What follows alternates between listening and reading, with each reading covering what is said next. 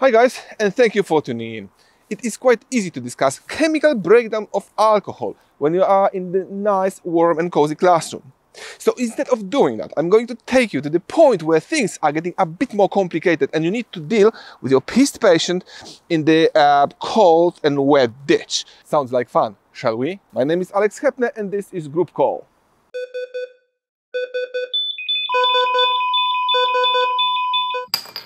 One thing you have to remember whilst attending intoxicated patient in CAT-HEM is that ethanol impairs coagulation so badly that a clot formation time will take 118% longer than in sober patient with similar injuries. Please see this study.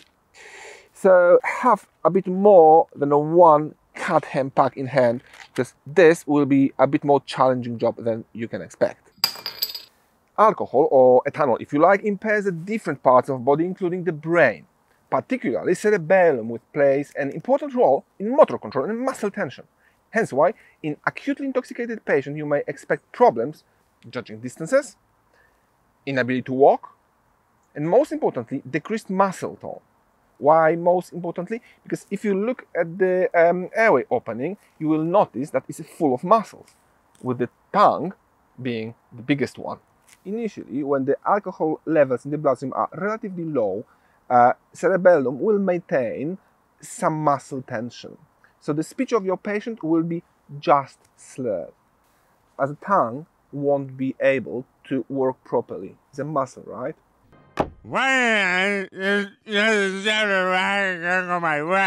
Later on, the alcohol levels are going up, the cerebellum is not able to maintain the muscle tension, and you're losing the airway. Takeaway point: be ready for losing an airway in intoxicated patients. Now, to maintain the airway in intoxicated patients, I would recommend NPA rather than OPA. NPAs are far better tolerated by intoxicated patients and don't cause a gag reflex. Also, please don't worry if your patient sustained trauma to the head, even a basal skull fracture. It is not longer a contraindication for NPA, it is a caution. How would you like to do it? You want to put the loop on the whole device. Please do not put the loop on the tip of the device. Now, bevel towards the septum, gently press the tip of your nose. Start with the right nostril, which is physiologically bigger, and gently wiggle it all the way down. And that's your NPA in. Now, I know that in some countries, IV antiemetics are administered to intoxicated patients, but it is purely a matter of weighting risk versus benefits, as alcohol can increase the nervous system side effects of antiemetics like ondansetron or metoclopramide. Now, when you have your basic airway in place, let's cover your patient up with the blanket to protect them from hypothermia and take them to the back of your truck to treat B, C and D. What if you need to upgrade your airway? Well, Igel seems to be a good idea, but as much as I love Igel for its simplicity, they are contraindicated in any condition where a patient may have a full stomach. And I'm pretty sure he had at least one kebab. Are we doomed? Not if you have a nasogastric tube. You can shuffle down the gastric channel. How to do it? Just simply measure the nasogastric tube from patient's nostril to the belly button, and in the cleanest possible way, feed it through the gastric channel of an Igel. This should help you to decompress all the gases that collected in the patient's stomach and prevent vomiting and regurgitation if you need to bug your patient. Intubation, ladies and gentlemen, is a completely different story. So firstly, ask yourself if your patient actually needs a tube. As you know from my previous videos, I'm a big fan of intubation, but I don't think that we should tube every single patient. Also remember that fiddling around the vallecular space with the tip of the laryngoscope can trigger the gag reflex and only make the things worse. On the other hand, a number of studies, with this being the most recent one, confirm that the intoxicated patients, especially with a severe head injury, will require intubation in field or on A&E, more likely than sober patients with similar injuries. Is there an alternative then? Yes, there is. VScope, a true game changer in terms of intubation. It allows you to intubate without getting into the valvular space, and you can easily get an amazing view with almost no effort at all. Also, because its construction, it allows you to perform the paraglossal intubation, so from the far lateral aspect of the mouth, avoiding the bulk of the tongue. The procedure you would never ever perform using the classical laryngoscope. What is also important, because of the minimal head movement required to use the VS scope, you can easily use it if the patient is having a C collar on. But I will discuss collar a bit later in this video, so stay tuned. What I'm going to do now is demonstrate an intubation with classical laryngoscope. Please pay attention to the range of head movement I need to perform in order to use a good view.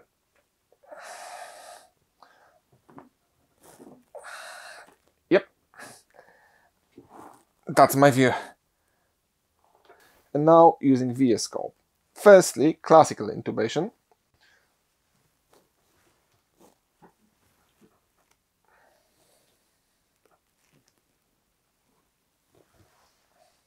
That's my view. Did you notice that I did not move the head? I almost did not move the head. I just opened the airway. Now, the paraglossal intubation, so from the lateral aspect of the mouth. Again, I'm not even touching the head.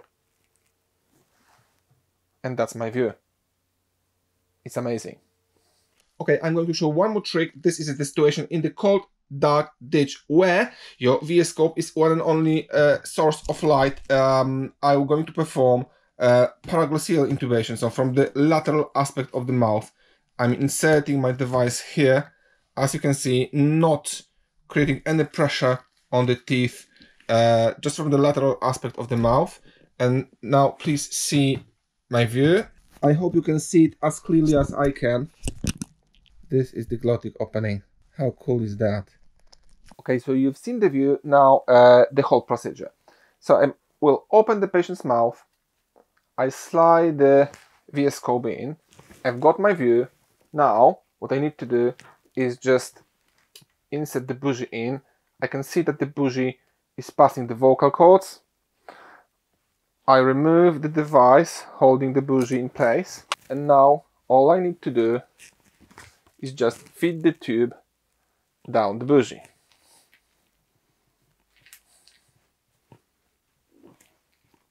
Bougie out, tube is in situ, required depth. If I want to, I can still confirm my tube placement, getting the view from VS scope.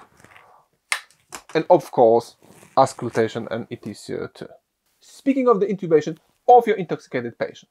If your patient had a beer or any fizzy drink, please remember that the gas from the fluid can cheat an EtCO2 sensor, and you actually can see EtCO2, even a good reading and a good waveform, if you intubated the stomach. Let me show you a trick. This is your patient's stomach, and I will ventilate empty stomach, and as you can see on the EtCO2, it is 0, which is okay because there is no EtCO2 in the stomach now. Let me open the beer. Let's open too.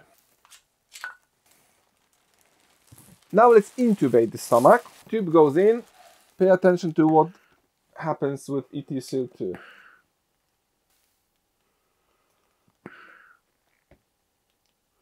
4.3.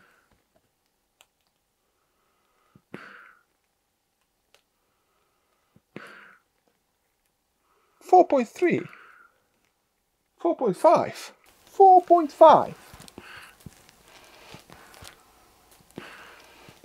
And this experiment takes us nicely to the next point, which is breathing. As described in this study, in acute alcohol intoxication, you may expect slower respiratory rate, respiratory depression, or even respiratory arrest. However, in monitoring, please be very careful and very observant. Don't solely rely on SpO2. Why? Because your patient may have cold fingertips, either from holding a cold beer or being outside for a quite long time. Also, there is a significant over 30 seconds delay between what you see on the SATS monitor and what is actually happening. So your patient may stop breathing and you will see good SATS for next 30-40 seconds on the monitor. So keep an eye on your patient. Circulatory system response to acute alcohol intoxication is super in-depth topic, but I will do my best to make it easy to consume and focus on the most important factors. Symptoms may vary from person to person. However, as nicely pointed out in this study, let me see, acutely intoxicated patients will develop lower average stroke volume, lower blood pressure and pulse variability, and increased vascular tone baroreflex sensitivity. In plain English, alcohol takes away compensatory mechanisms from the circulatory system, so your patient's body response to infection or shock may be very subtle. Think about it before you will discharge someone at scene. Most common tachyarrhythmias will be AF, also known as holiday heart syndrome, or even torsade de pointes. From bradyarrhythmia's point of view, you may see sinus brady with recurrent syncope. Other ECG changes you may observe is P-wave prolongation, QT prolongation, and T-wave abnormalities. We're not really sure what causes those changes. Most likely electrolyte imbalance caused by alcohol. Now, acute alcohol intoxication causes several metabolic abnormalities, including hypoglycemia, lactic acidosis, hypokalemia, hypomagnesemia, hypocalcemia, and hypophosphatemia. So make sure you check your patient's BM before you will make your final diagnosis. Now the last bit, because it's very controversial. So should we immobilize intoxicated patient or not really? Now let me check. So the 10th edition of ATLS guidelines states that the triple immobilization should be initiated in patients with low GCS or evidence of alcohol and drug intoxication. PHTLS, it's not that black and white. You can C-spine immobilize in case of altered mental status or inability to communicate effectively. I'm not a big fan of immobilization. However, if you want to immobilize, think about problems with collars, so like occlusion to jugulars and raised intracranial pressure and difficulty in accessing the airway. So if you want to immobilize, maybe it's worth considering a different device than a ordinary collar Aspen type. This is the Lubo collar. Those orange sections should come under the patient's jawline, and then this bit goes on the chin. Rest of it classically around the neck. Let's see how it works in practice. Okay, so this is the Lubo collar behind the patient's head. Those orange sections here should go where the angle of the jaw is, and please remember to do it properly, to adjust them properly, because otherwise it would be counterproductive. Then the chin strap goes on the chin and hooks on the second part of the collar. Here you go.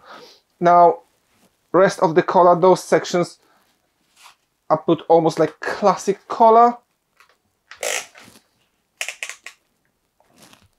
And now just adjust chin strap. All done. Now here, from this perspective, you can see that actually those orange elements are providing almost like a jaw thrust. And definitely there is no compression to the jugulars. I can put my finger here and actually palpate jugulars. Also, let's try now anterior-posterior movement. It's really limited. Now, lateral movement.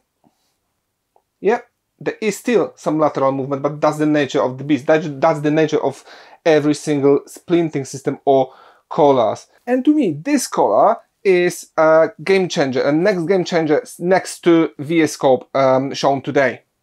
And that's it, guys. Thank you so much for watching. Please subscribe to the channel and smack like button. It will really help this channel to develop. Now, big thank you to David Halliwell from Lifecast Body Simulation and Jake Rachman from Simulation Man for helping me out with this episode. My name is Alex Hepner and this was Group Call.